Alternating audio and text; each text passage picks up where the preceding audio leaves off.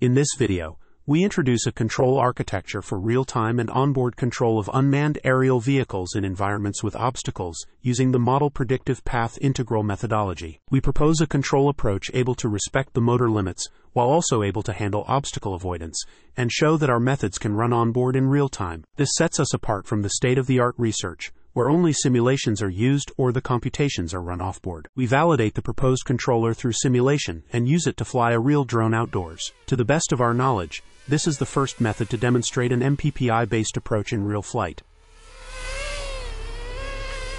The predictive approach allows to greatly penalize trajectories resulting in a collision, thereby avoiding an obstacle even in case the reference trajectory passes through. This is demonstrated experimentally, tracking a reference at up to 44 km per hour. Again, all computations are performed online and onboard at 100 Hz.